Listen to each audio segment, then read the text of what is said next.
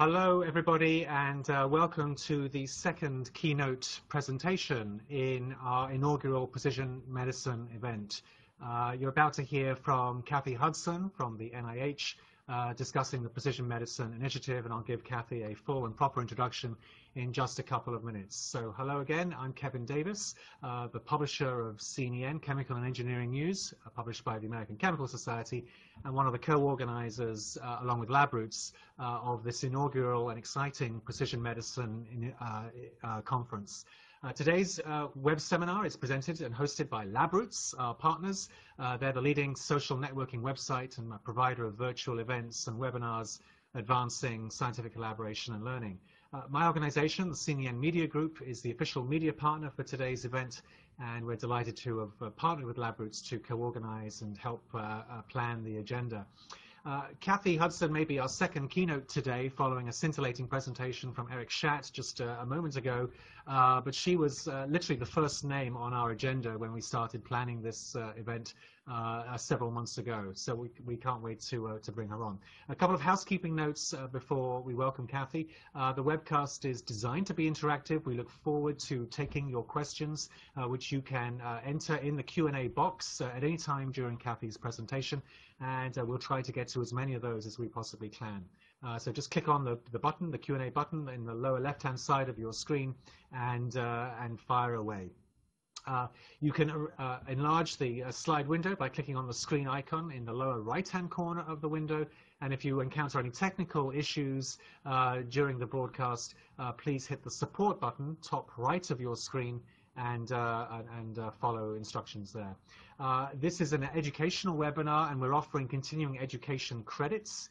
So after the webinar is over, if you're interested in receiving credit for your attendance, please click on the CE button located bottom left-hand corner of the webpage and follow the process for obtaining your credits. We're required, because this is a CE event, to disclose any potential conflicts of interest. I will disclose that I'm on the Scientific Advisory Board of Pathway Genomics and on the Speakers Bureau for the Harry Walker Agency, but neither constitutes such a conflict, and Kathy has no relevant financial relationships or conflicts to declare, so we got that out of the way. So it gives me a real pleasure to introduce and welcome Kathy Hudson, who I've known for a long time and admire greatly. She's the Deputy Director for Science Outreach and Policy for the NIH and serves as a Senior Advisor to NIH Director Francis Collins. She's leading the planning and creation of President Obama's Precision Medicine Initiative Cohort Program, having previously been a key architect of the NIH Brain Initiative. Kathy's previously served as NIH Chief of Staff, held senior leadership roles at NCATS, the National Center for Advancing Translational Sciences, as well as NHGRI, and she's the founding director of the Genetics and Public Policy Center at Johns Hopkins University. So, Kathy, without further ado, we want to thank you again for making time in your hectic schedule to join us today, and really look forward to your update and thoughts on the Precision Medicine Initiative. So over to you. And thank you, Kevin. And thank you for that introduction. Kevin, it's nice to see you, albeit in a small box on my screen. So I am going to talk a little bit about the Precision Medicine Initiative, and it's great to follow Eric. I didn't get to watch Eric this morning, but certainly know him and his work, and I trust that he provided a great set of insights about the promise of precision medicine in general. And so what I should say to sort of get started here is that I'm going to be talking about the Precision Medicine Initiative as announced by the President a little over a year ago. And specifically, I'm going to talk about the Precision Medicine Initiative Cohort Program. So the Cohort Program is one part of the initiative, and the initiative is one part of a bigger landscape surrounding precision medicine and precision medicine advances. Please note I'm on Twitter, and I tend to tweet almost exclusively about precision medicine, and there's going to be a lot of things happening over the next 24 hours actually in precision medicine, so I encourage you to follow me, and you'll get updates that way. So by way of background, I'm going to try to get my slide to advance. There we go. So a little over a year ago, the President in the State of the Union address on January 20th, and then 10 days later at the White House, announced that he was launching this precision medicine initiative. And at that time, we didn't have a lot of clarity about exactly what this initiative would entail. And so I'm going to tell you a little bit about what we did in order to put together a really specific scientific blueprint for this initiative. But clearly, his enthusiasm in the State of the Union was received. Nearly every member of the House and Senate present there at the State of the Union stood up and applauded together, and of course that's a rarity. And then 10 days later, he invited a large number of patients and researchers and others to the White House to talk about this exciting initiative. So the broad overarching mission for the Precision Medicine Initiative is here, really to usher in a new era of medicine in which the prevention, diagnostics, and treatment are tailored to an individual, not just their genes, but their lifestyle, environment, and the like. So one question that we ask ourselves and we get asked about the Precision Medicine Initiative, which I'll talk about, is why now? Why did we pick this particular moment to launch this initiative? And the reasons are really multifold, and they have a lot to do with the alignment of both technological advances and culture, changes in culture that really make this the right time to launch this initiative. My boss, Francis Collins, about a decade ago, published a paper, I think it was in Nature, in which he said, now is the time to have a gene and environment cohort to really understand how gene by environment interactions influence health and disease. And he was flatly wrong, because that was not the time. Sequencing was too expensive. We didn't have the kinds of technologies that we have today. And importantly, we didn't have the right set of relationships and to manage having participants as true partners in the research enterprise. So today we have engaged participants who are impatient to see advances. We have electronic health records, which certainly didn't exist a decade ago and are improving with every day and every week. We have mobile technologies that allow us to monitor and others to monitor our whereabouts, our activity level, various sorts of biological measures, and those certainly are advancing rapidly. And then, of course, we have genomic information and the cost of sequencing continuing to plummet and making that more and more affordable and more integrated into healthcare. And then we have big data and data science and the ability to have an interconnected world in which scientific data can be retrieved and made available to researchers basically anywhere in the world promptly. So that enables us then to build on those technologies and an ecosystem that's really going to have to work closely together to make this initiative work. And that means that includes the participants themselves, people who want to share information about themselves to advance research and advance health and medicine. We need researchers, the government, community leaders, and healthcare providers all to be working together to make this initiative work. So the initiative in general is intended to enroll a large number of people from across the United States to agree to provide their information for research purposes. And in order to lay out the scientific plan and what would really be required to put together this cohort, Dr. Collins put together a working group, which I had the honor of co-chairing with some colleagues. And that group met over a period of a number of months, had many workshops on specific topics, which are listed here on this slide. And those workshops actually are webcast and are archived, and you can get them from the Precision Medicine Initiative webpage at NIH. We also put out several requests for information on specific topics. And during the midst of our work, we did a survey in conjunction with the Foundation for the NIH in order to understand preliminarily, there's much more to know, about what are the public's attitudes about, should we create such a cohort? Would they participate in such a cohort? What would be their aspirations and their concerns? So That working group generated its report just in September of 2015, and since then we pivoted very quickly from a planning mode to an implementation mode. I'm going to talk a little bit about both the recommendations of the working group and then what we are doing in real time today in implementing this plan. So one of the first things we did in the working group was to really explore what are the scientific opportunities that would be made possible by having a research cohort of 1 million or more people from across the United States. What questions could we uniquely ask and answer in such a research cohort? And that's important in order to focus on obtaining the right data, focusing on high-value data that's going to enable us to answer these questions. So some of these examples are listed here.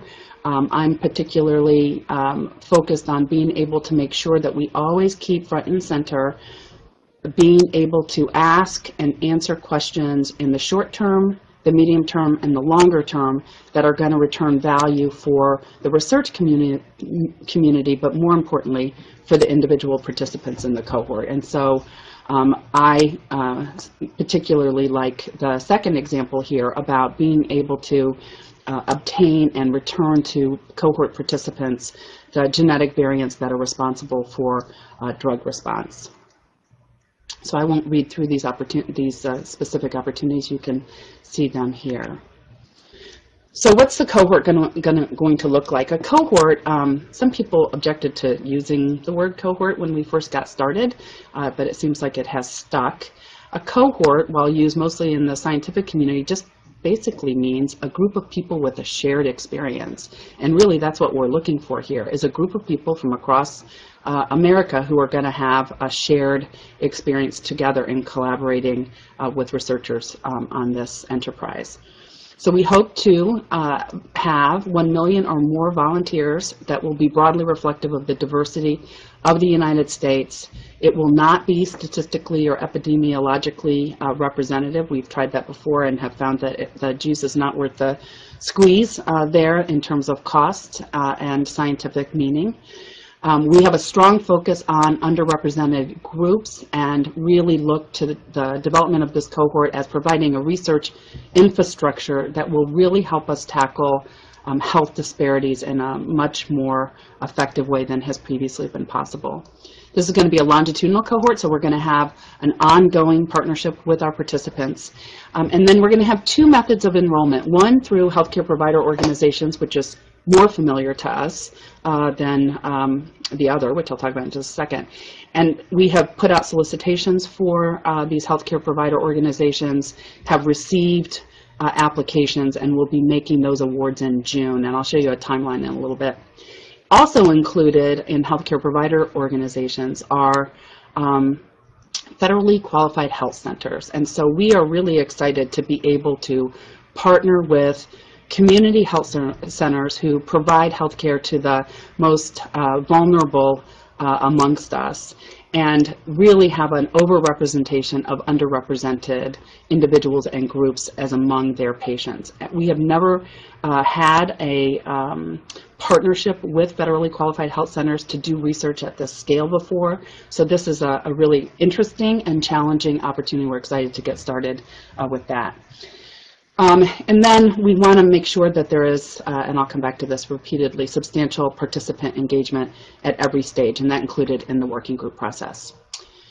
So initially, within this cohort, we want to have a core data set. The data set will be collected and stored centrally and made available in real time for research purposes. We want to make sure that where possible, the data that we collect actually is comparable to data that others have collected. So think the UK Biobank, the Million Veterans Program, and other similar studies across the globe. We want to be able to, where possible, use existing data standards and data models wherever possible. And we want to start with a small but extraordinarily valuable data set, and then add on as the cohort evolves and emerges in partnership with our participants, that we can add on additional data sets over time. We don't want to be all things to all people at the get-go, we're likely to collapse under our own weight if we do that. So we want self-reported measures, what we're now calling participant provided information, and that will be amongst the first data set that we collect, and I'll talk a little bit more about that. We want to get a baseline health exam, and for people who are participating through healthcare providers, that will be easy. I wonder if I can go backwards. I can go backwards. I sort of skipped over in the methods of enrollment the direct volunteer. So I talked about the healthcare providers, the federally qualified health centers, but I didn't say that we really have an ambition to enable any person anywhere in the United States to be able to raise their hand and say, I want to participate in this cohort. In fact, during the State of the Union, my mom, who lives in St. Paul and has a number of chronic conditions, but including rheumatoid arthritis, typed with a stylus on her iPad an email message to me during the State of the Union saying that she wants to join this cohort. So we have to make a way for anybody to be able to participate, not just because of my mom, but because it's the right thing to do. And that is going to be a distinct challenge and something we've never really tried to do before. So as a part of building this cohort, we have some core values. One is that the cohort is open to anyone who is interested, that we want to reflect the rich diversity of the United States, that we want participants as partners in all phases of the program. We want to make sure that data is available, and data sharing is really the legacy of the Genome Project, where it was our ambition then to make sure that any researcher anywhere with an internet connection could get the genome sequence.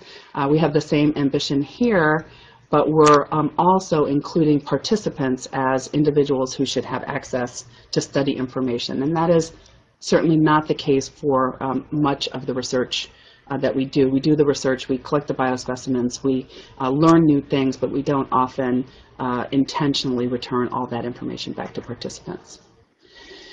So in collecting this information, we need to make sure that we have the right kind of data security and privacy principles in place. The White House has developed privacy principles, and tomorrow we'll probably be announcing draft security principles as well that are really key to this. The other thing that has been particularly interesting along the way as we've designed this program is that the core values here and the core policies that we need to have in place to make this program work really are leading the way for the kinds of policies that we need to have in place for other biomedical research programs as well. And respect for research participants is really at the core, and I'm going to do a little digression here and say a word about how Dr. Collins, who's pictured here, and I really got inspired to think about research participants truly as partners, and that was through our work with the family of Henrietta Lacks. And you all may remember that the sequence of the HeLa cells was deciphered and published on a publicly accessible website and mirrored by our own NCBI. And that took the family by surprise, and there was quite the stir in the Twitter sphere about that. And we ended up working with the family over a period of time to make that sequence available, but also to bring them into the decision-making process. And so this picture of me taking a picture of Francis taking a selfie of himself with two of the Lacks, Henrietta Lacks' grandchildren, Jerry and David and their mom, was on the day that we announced this new partnership. And they've really been inspirational to us in designing the Precision Medicine Initiative.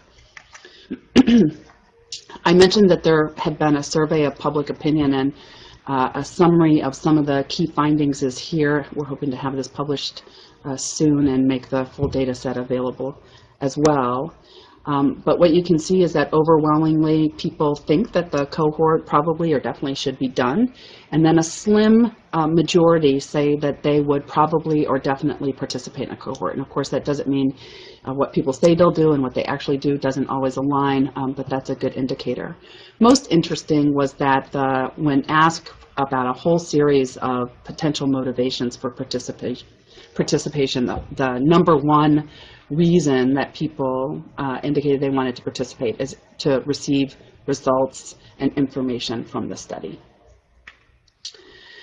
So I'm going to skip this slide. So our goal is to have information flowing through the healthcare provider partnered volunteers, the people in green here, and through our direct volunteers, the people in blue, and that they would provide this core initial data set into a central biorepository, and we have applications in now from folks who are eager to help us build that biorepository, and data will be provided into a secure enclave that will be available for researchers, and of course over time that data set will grow.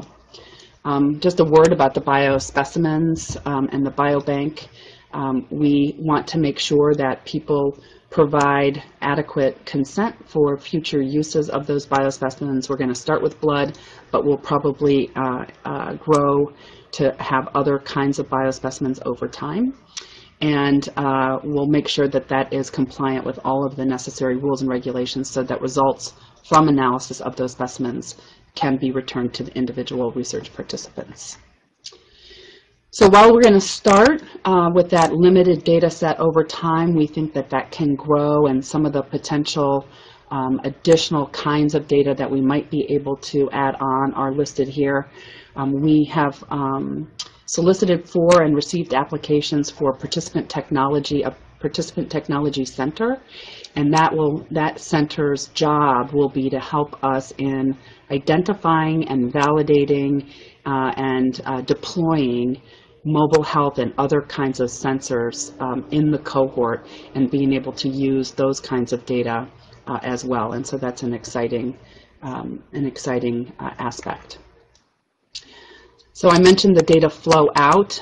Data will be flowing both out for research, and those research results will flow back in, and information will be flowing to the participants themselves, and over time that set of data will grow. I talked about returning results to individuals, and we really want to be able to let people set their own preferences about what they want. So some people want everything and they want to know everything. I am not a data lover myself, so I would only probably want information when I want to go seek it myself rather than being pinged with information all the time. Others want to know everything in real time, and we'll let people set their own preferences about that.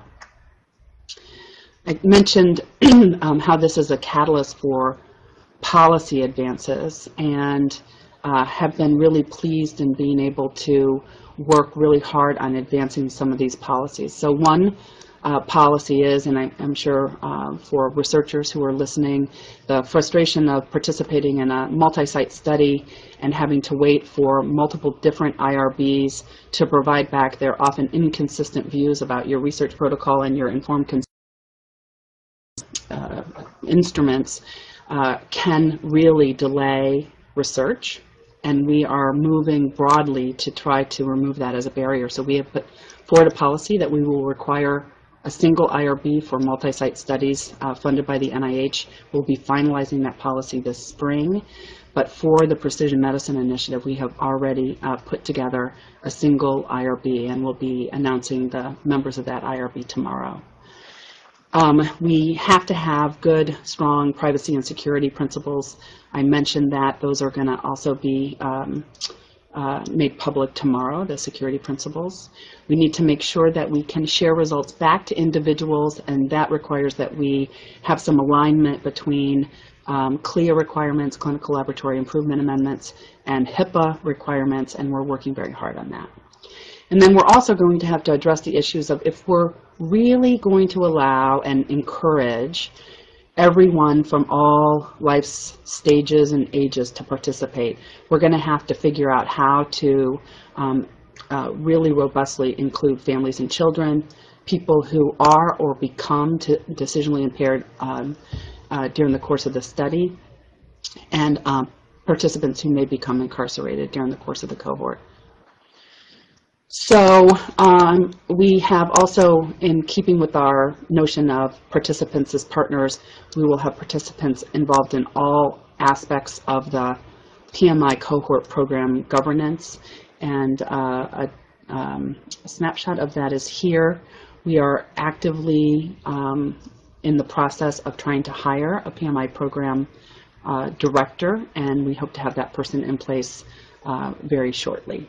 And most of these advisory groups have already been established, and they are comprised of a third to a half people who are either prospective participant or participant representatives.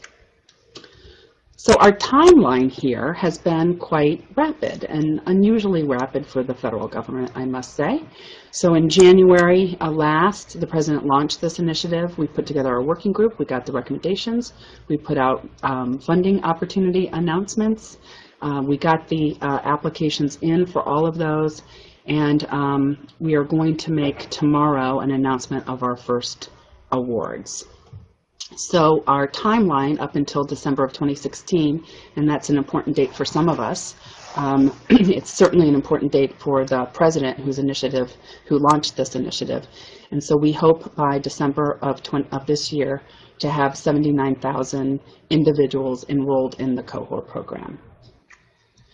I'm going to skip over that. So I want to talk a little bit about this first phase and the steps that we are taking to figure out, really, to experiment in how to invite people to participate and how to keep them engaged. And certainly this is not a new issue, it's an old issue, but we don't do such a good job of this in biomedical research. We don't do a great job of what we say recruiting, probably not the best word, recruiting people into clinical trials. In fact, we suck at it. And so we want to learn through this cohort program how to do that better and how to have a true partnership. I'm going to speed along here because I see that it is almost 12:30 and we want to have ample time for questions.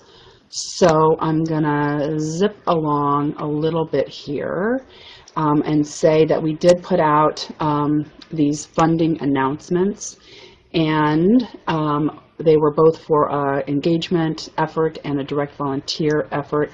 And I want to say just a word about the direct volunteer pilot, because that's really critical. We need to figure out how to set up a portal where anybody in the United States, including my mom, importantly, can access information about the cohort, sign up to be in the cohort, provide their informed consent, and provide information over the course of time and get information back. And that's a significant challenge. And I'm going to skip along here a little bit and talk about the direct volunteer pilot.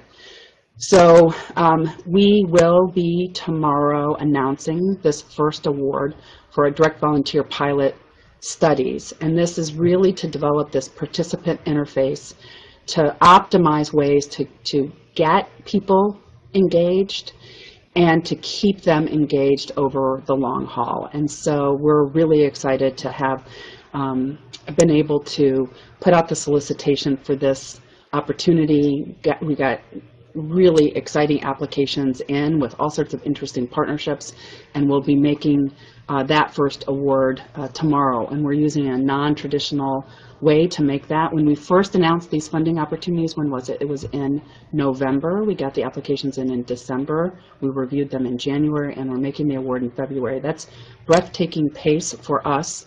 When I was announcing that at a conference in San Francisco, Atul Butte was in the audience, and he tweeted, "Why so fast?" And I tweeted later that the President was impatient, and we are too. So I actually think we're sort of setting the stage for being able to do things in a more rapid, more flexible, more nimble way here at NIH. I'm excited about that. We are also going to be announcing tomorrow our pilots with the federally qualified health centers. Really awesomely exciting. And then in June and July, we will be making announcements of coordinating centers, which have huge tasks as a part of the Precision Medicine Initiative. Some of those key functions listed here. We will also be announcing in June and July the healthcare provider organizations. We hope to name between 5 and 7 of these as our partners in bringing in their patient populations in their communities to be volunteers in the cohort. and then the Participant Technology Center and Biobank, which are going to be key to the infrastructure for the biospecimens and for developing and deploying mobile health technologies and sensors. So this is our our timeline for moving forward with these activities. It's pretty exciting. The direct volunteer pilot launching tomorrow, and then over the period of the next months through December, being able to enroll these 79,000 people, initially with modest data set, but that data set will grow over time, and we think that data will be valuable in real time this year for researchers, but principally for asking important questions about how to engage and partner with research participants. So this is a snapshot of things that we hope to have done over the course of the next several months. We want to have the direct volunteer engagement and enrollment pilot completed. We want to be able to use those results to design and launch the scale-up of the direct volunteer program. We want to have strong partnerships with 5 to 7 healthcare provider organizations. We will have implemented and tested this exciting partnership with federally qualified health centers. We'll have our first set, our pioneer participants in the cohort, enrolled. And we hope to have biospecimens collected and start to have some real ability for direct volunteers specifically to be able to obtain and then to direct to research, including PMI research, the contents of their electronic health records. And we're going to be announcing tomorrow a pilot award that we're making, which we call Sync for Science, which would enable participants who have electronic health records to be able to access the information from their EHR and then to point it to a research program, including to PMI. And then by the end of the year, we'll have a functioning data platform that will have awesome security and awesome data access, both at the same time, and that we hope to have a number of research studies using these data already underway. So that is in a snapshot what we have managed to do so far and what we're hoping to do. I will conclude by saying that it is on the President's publicly available schedule that he is having an event about precision medicine tomorrow. It's going to be webcast live from the White House between 10 and 12. It promises to be an extraordinarily exciting morning and in fact day, and we're going to have a party in the afternoon after all the announcements have been made, and so please check that out. I'm not exactly sure what the URL is for that, but if you follow me, I will tweet that URL out as soon as I get it. So with that, Kevin, I'm going to, I think, throw this back to you. Or not.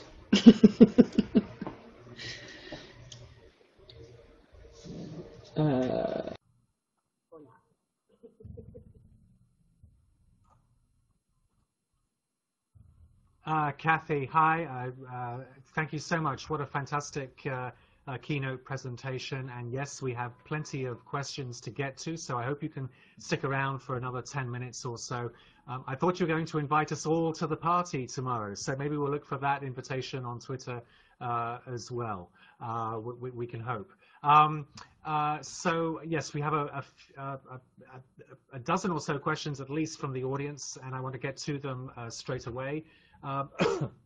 Firstly, I want to thank Patricia Sabald from the Booth Bay Region Health and Wellness Foundation up in Maine, I believe, for a fusillade of questions, which I will quickly rattle through. And you may need a pen and paper here, Kathy, to catch all these. But it's basically a series. She's probing what patients will have access to. So among her great questions are: will patients have access to the analysis of their personal genomes? Understandable explanations of what the analysis reveals? Will they know what subgroup of patients they have been clustered with? Will they be able to add and share additional clinical or lifestyle information to improve the health records and make it easier for researchers using data analysis to spot new patterns? Will they be notified when a new finding arises that impacts people in their genotype or phenotype? And will they be able to connect with other patients who share similar genetic traits and diseases? Let me leave it there and pass it back to you.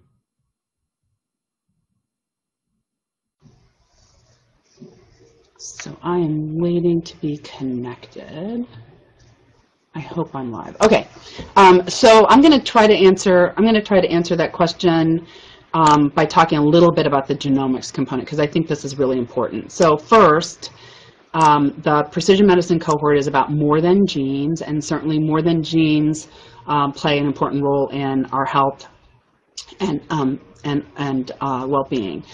So the cohort program is going to collect wide variety of data, much more broadly than genomics. We really would like, and given my background and given Francis's background, we're eager to be able to do genomics within the cohort. But we also understand that because we are anticipating giving that data back, that we have to do that with extraordinary intentionality. So the issue of return of results has been one that has been debated and discussed for over a decade. And we don't have, frankly, a perfect answer to what data should be returned and how should it be returned and what will people do with it. But I think that our general premise is that people can make informed decisions about what to do with information, and that if we have the data, they have a right to it. So that's sort of the starting platform. But it also means that we want to, that's probably not the first thing we're going to do out of the box, frankly. So we're not going to do whole genome sequencing as the first set of analysis. And that when we do the first set of genomic analysis, we want to have it something that can provide value to everyone. And that means providing value to the participants themselves.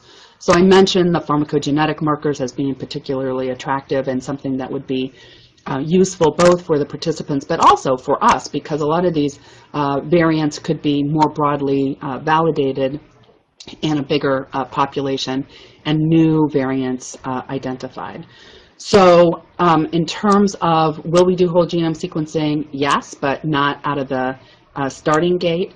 And now I've, of course, quickly lost what the rest of the questions were. So I'm going to toss it, Kevin, back to you and say that I at least answered part of one question.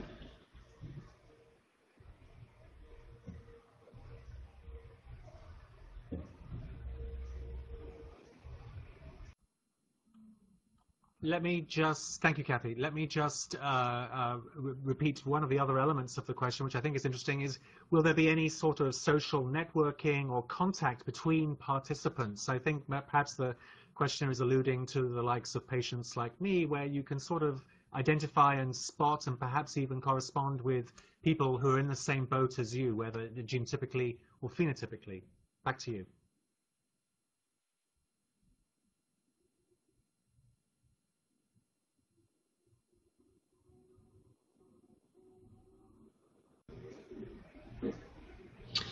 So I anticipate that there will be an extraordinarily rich social network or networks that are built as we begin this, and I think that's going to be one of the interesting things that we can explore with the direct volunteer pilots is people's interest in participating in such a network, and then as we build the cohort, actually doing some experimentation around how do those social networks work, and what is the sort of the effect of participating in those social networks through PMI overall on people's ongoing engagement and perhaps on their behaviors and with health outcomes. We certainly know that there are a gazillion mobile health devices out there and fitness related devices.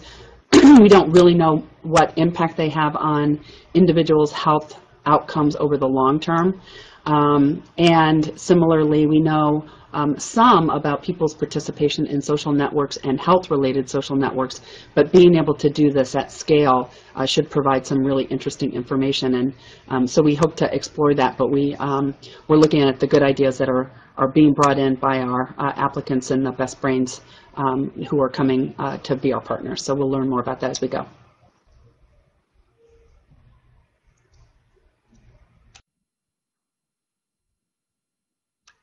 A lot of people, Kathy, including me, are understandably curious about how they can volunteer. So you touched on that, but will there be a portal or a website that they will be able to just sign up? How will that work?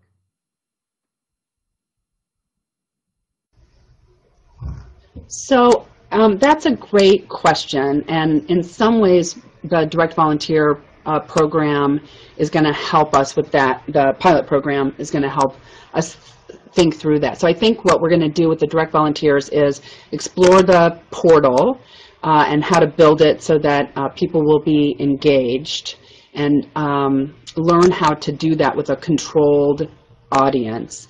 And then the question that you're asking is then how do you scale? And how do you do a real launch of open, the ability of anyone to be able to participate?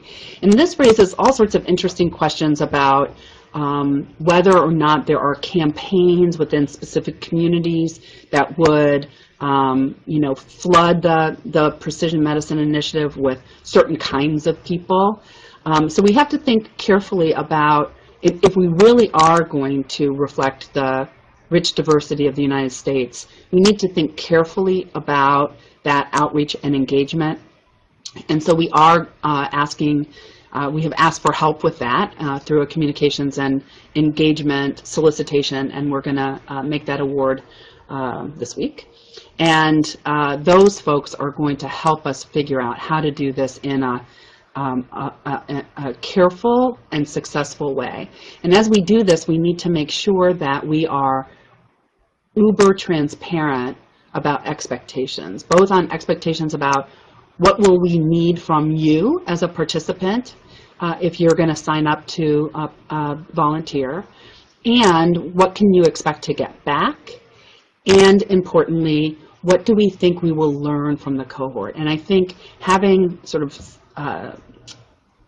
expectations set appropriately and realistically across all of the ecosystem, the researchers, the healthcare providers, and the participants is going to be super critical at the get-go so that people don't end up being disappointed or annoyed or feel let down from this undertaking.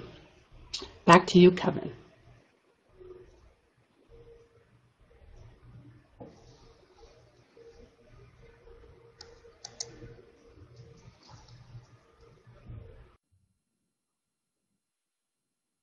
You need to make sure you still have a voice for the big announcement tomorrow. So let's just rapid fire, Kathy, just to quickly go through a few more questions from the audience here in the next 5 minutes or so. Just back to the direct volunteers, have you thought about using Facebook or other social media to recruit tools, either in this first phase or perhaps as you scale up? Back to you. So we do want to use social media to recruit, but I think we're probably not going to do that in this very first phase with the pilots. And the reason for that is if sort of my pulse taking is any indication, is that there's an enormous amount of enthusiasm. And so if we said for the pilots that we were going to have a wide open opportunity to participate, I think we would have thousands, if not tens of thousands of people signed up in about 5 minutes. So in the direct volunteer pilot phase, which will last for a year, we will have a sort of controlled access into the program. When we launch the direct volunteer program, we'll segue from the pilots into the full-scale launch. During the course of the pilot program, we're really going to have to map out the ways in which we reach out to people through social media, through community organizations. Some of this is going to have to be, I think, pretty grassroots if we're really going to reach people in every nook and cranny across the country. Back to you, Kevin.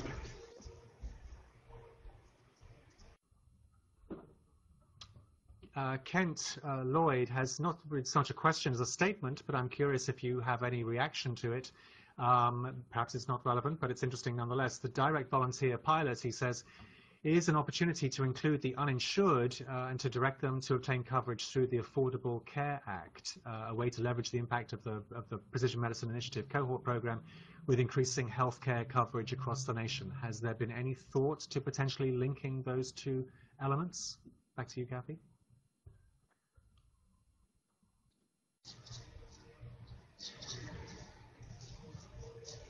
So I have to say that the way in which we have thought about the launch of the Affordable Care Act and getting people enrolled in healthcare programs has been more related to the unsuccessful initial launch of that program and what can we learn about what kind of processes we need to put in place to kick the tires to make sure that we have the capability, the user-focused design, that we have everything, all the bugs worked out before we go live. So that's the way in which we've thought about it most. The issue here, though, is really important. So for people who are uninsured or underinsured, if they are volunteering into this cohort, we need to think very carefully about what responsibilities and obligations ethically we have to those participants if they have themselves health conditions when they walk in the door or log on, and if those indicators, biomarkers, signs or symptoms of disorders are identified in the course of the program. So for people in the HBOs, in the healthcare provider organizations, that's presumably not an issue. But for direct volunteers, this is a substantial issue, one in which we are eager to have robust conversations and discussions with all of you and with the people who are participating in the pilot, the direct volunteer pilot. I don't think we have yet an adequate answer, and we certainly will have to have a very adequate, more than adequate answer before we go live in large-scale direct volunteer program. Kevin?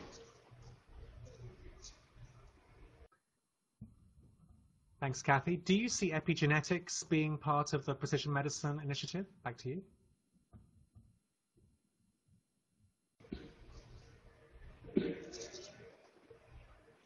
Absolutely, although again, like the genomic analysis, I think we're going to wait a little bit of time before we deploy that into the cohort, but for a couple of reasons, some pragmatic and well, all pragmatic. So we need to build a biobank before we can collect biospecimens and before we can do analysis of biospecimens. So there's that sort of built-in lag. And we want to understand in exquisite detail what the participants in the cohort are interested in having done with their specimens and how they want that information back. And so we need to figure that out before we can think about doing epigenomics in the cohort. I should also say quickly that there will be core data collection through the cohort and core laboratory analyses performed within the cohort. And then there will be the opportunity to use this as a platform for many, many, many other studies. And you could imagine all sorts of ways in which you could use a national cohort of 1 million or more people to advance science. So it could be the basis of recruiting a sub-cohort of people who have specific phenotypes or genotypes that you want to engage in a specific clinical trial, for example. You might want to gain access to biospecimens from individuals with specific characteristics. All of those things will be possible because our participants as our partners will have provided or can provide, because we're in ongoing contact with them, their permission to participate in sub-studies or entirely new studies based on their interest or some other characteristic about them. So I think that's one of the really exciting things, and we're hoping, this is a disease agnostic research cohort, so all of the institutes and centers at the National Institutes of Health are interested and enthusiastic about this cohort, and over time as we get it built, we hope that they will provide funding through their own mechanisms for researchers and their research communities to do studies that leverage and make use of this national research cohort. Kevin?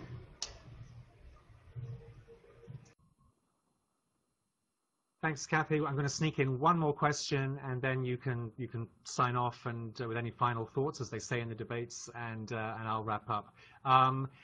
Earlier this morning, earlier today, at the Precision Medicine virtual event here, we heard from Tim Hubbard from Genomics England, and obviously, particularly in Europe and some other places, there have been efforts over a number of years now in biobanking and genomic repositories of small nations that arguably have blazed a trail that we are belatedly following over here. I'm just curious if you could say a little bit more about how much you're collaborating and learning from some of these trailblazing efforts in not just the UK, but Estonia and Iceland, which of course grappled with questions such as genomic privacy, for example. Back to you.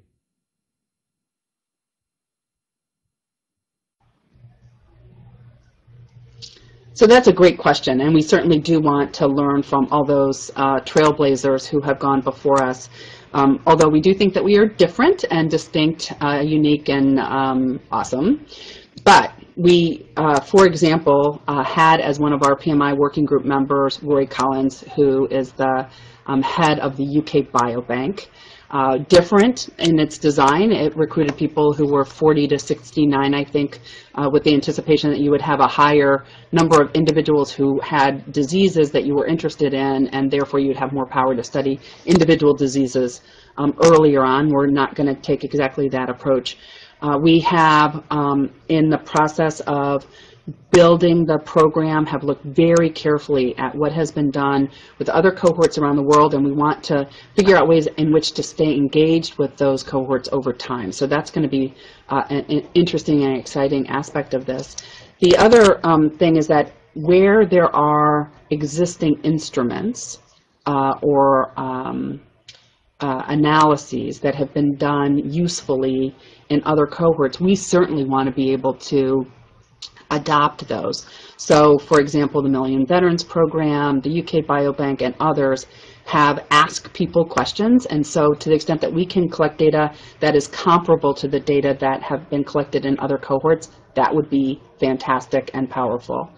And then there are also small cohorts, like Google Baseline, for example, which are much deeper than our cohort is, and to the extent that there are interesting assays or interesting tools that they use or develop in the course of those smaller cohorts that are validated within those cohorts, we might then import those over time. So I think we really need to learn from others, both large cohorts, large and small. It sounds a little bit like Dr. Seuss. Kevin, back to you.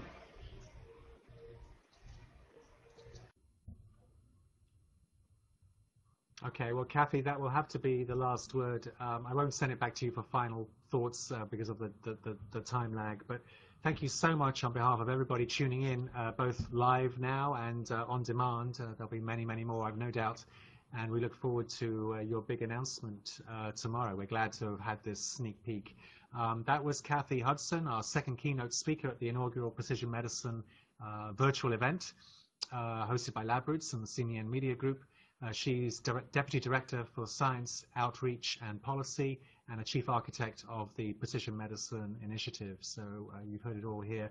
You can follow her on Twitter at Kathy Hudson NIH. She plugged her Twitter account several times, and so if we didn't have time to get to your questions, I'm sure she won't mind if you ping her on Twitter, and I'm sure she'll try to get back to you as time allows.